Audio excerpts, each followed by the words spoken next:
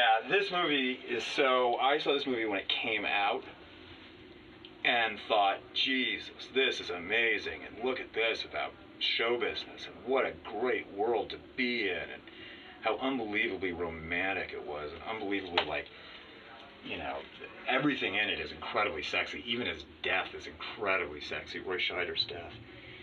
And so that was my takeaway of it when I was, I don't know, 13 or 14 when it came out. And now I happened to watch it recently, and it's just terrifying to watch it as a middle-aged man. It's absolutely terrifying, because nothing is romantic, and the death, you're like, you also feel like you're having a heart attack when you're watching the movie, like your left arm starts really hurting, and you're like, oh God, this is it. This is a cool... Oh, wow, The Vanishing. I feel like I'm in this corner too much. I feel also, by the way, if left here alone, or even with you guys, I would just gut this place. Dazed and Confused. I take it, but I've seen it like 10,000 times. I think it actually got banned in my house by my wife once. Something that I have a real habit of doing now. My friend Matt Ross, who's an actor and a director now, has a habit that I've stolen, which is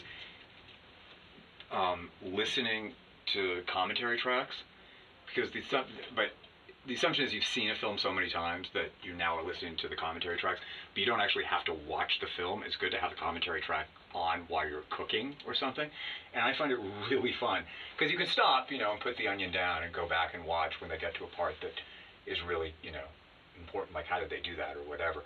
But I find that sometimes just a commentary track by itself is a completely satisfying evening.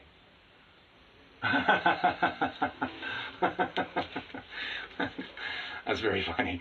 Whoever in art decided to do that deserves, you know, an award. That's really good for Videodrome.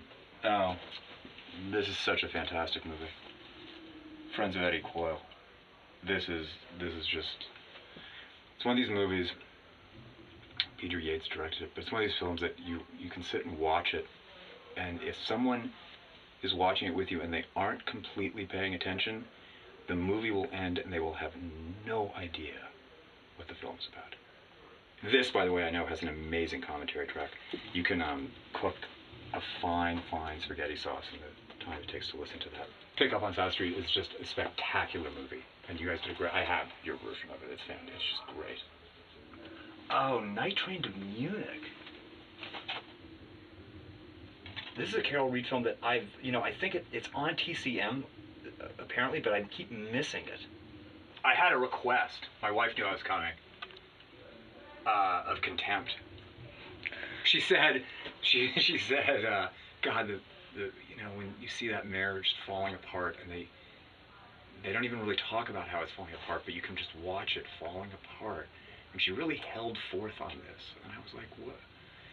Is there something we need to talk? Do you really care about the Contempt, or is there something else we need to chat about? She's like, no, I just care about the Contempt. I'm like, okay, great. Where is Contempt? Do you guys have that one? It's out of print. Linda, take that.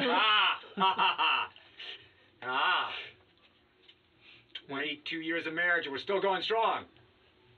No Contempt for you. I can't. We're done. I can't. All right. Great. In the closet.